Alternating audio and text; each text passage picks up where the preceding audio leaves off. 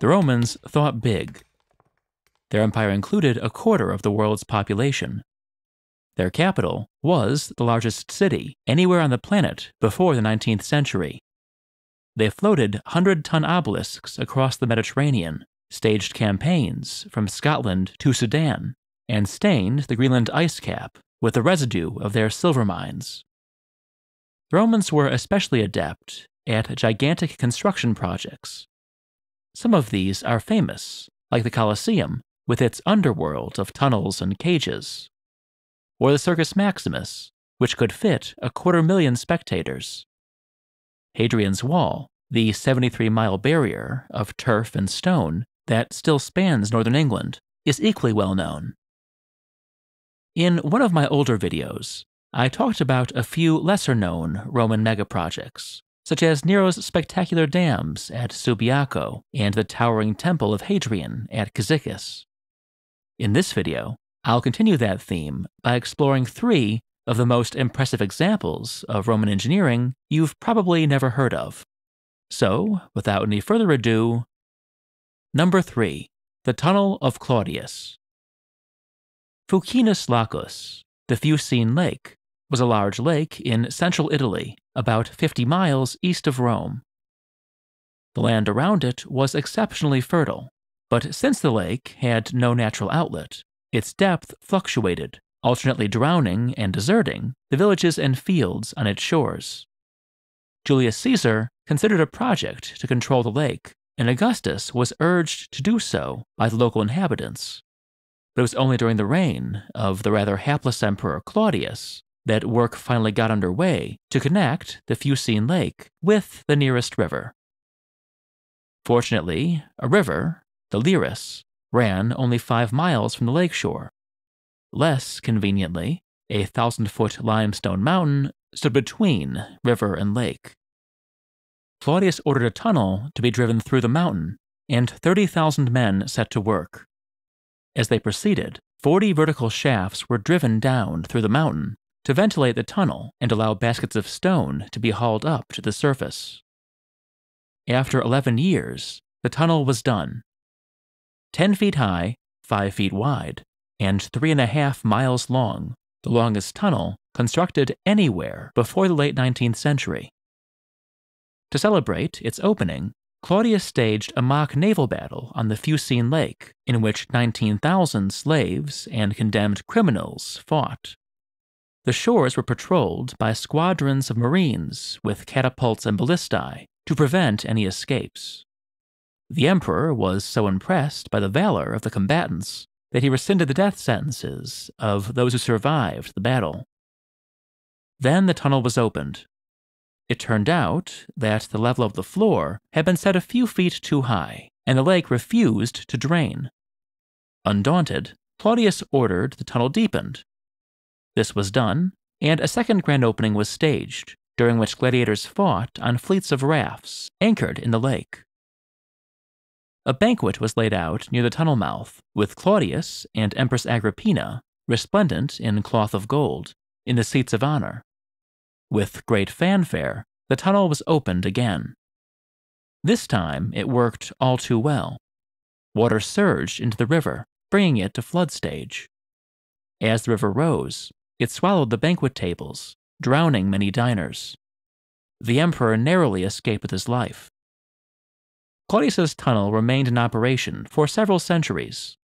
During late antiquity, however, it became clogged, and the Fucine Lake rose to its former level. Despite repeated attempts to reopen the tunnel during the Middle Ages and Renaissance, it was not until the mid-19th century, and only with the aid of steam shovels and explosives, that the lake was finally drained. Number 2. The Iron Gates Highway.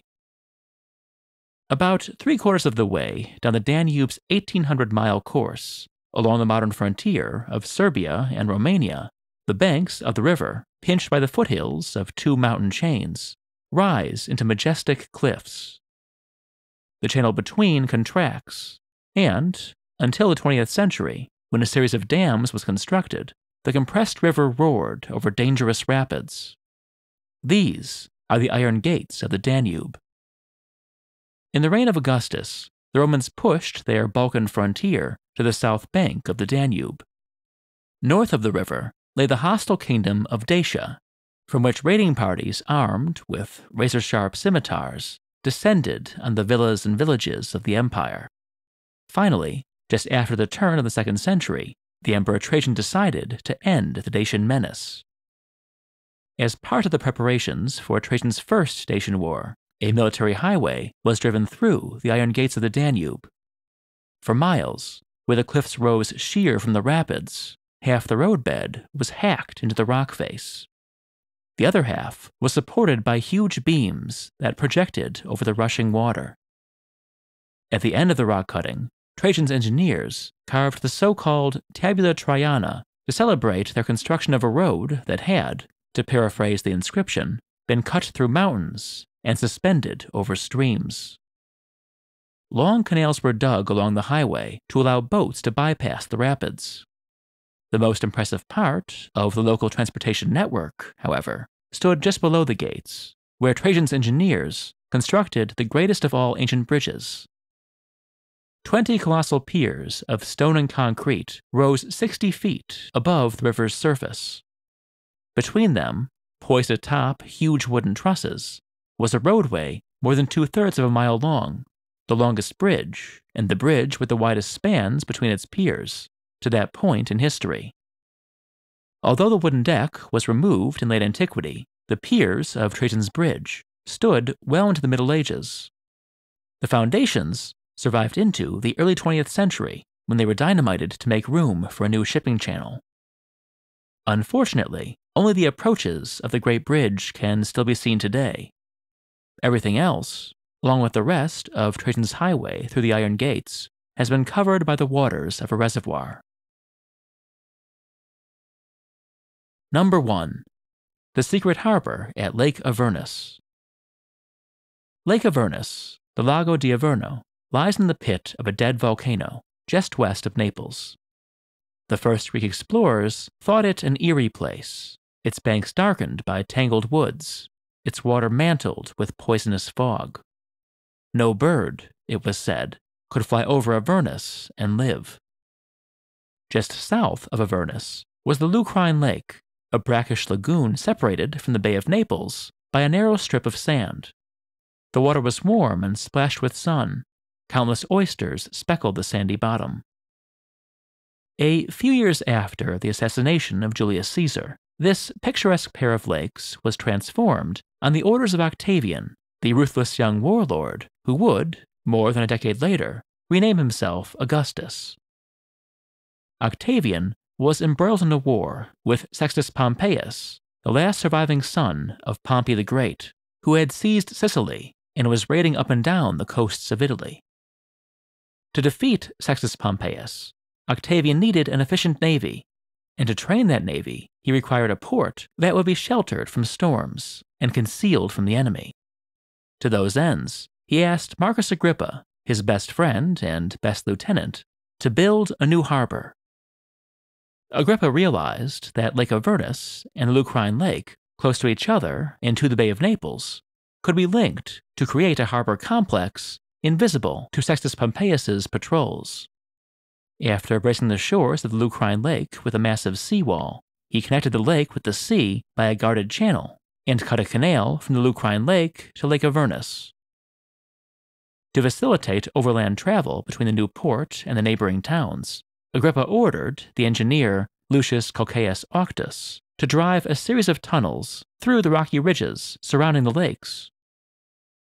The most impressive of these, known today as the Grada di Cocceo, was nearly a kilometer long and wide enough for 2 fully loaded wagons. It remained in use until the Second World War, when retreating Nazis touched off explosives that had been stored inside. Agrippa's new harbor complex worked exactly as intended.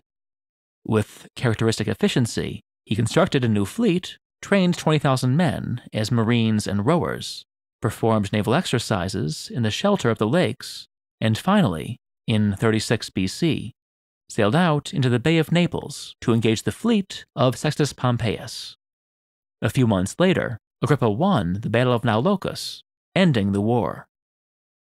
Not long after, the Roman Western Fleet moved to nearby Misenum, and Agrippa's harbor was abandoned. Despite some silting, it seems to have retained its ancient shape until 1538, when a sudden volcanic eruption created a 600-foot hill, the so-called Monte Nuovo, in only 2 days. Much of the Lucrine Lake was buried. It's still possible, however, to stroll around Lake Avernus and see, among the trees and whitewashed modern villas, the broken brick and concrete walls of Agrippa's harbor, a forgotten Roman megaproject. If you're interested in more Told in Stone content, including my podcast, check out my channel, Told in Stone Footnotes. I also have a channel called Scenic Routes to the Past, which is dedicated to historically themed travel. You'll find both channels linked in the description. Please consider joining other viewers in supporting Told in Stone on Patreon. You might also enjoy my book, Naked Statues, Fat Gladiators, and War Elephants. Thanks for watching.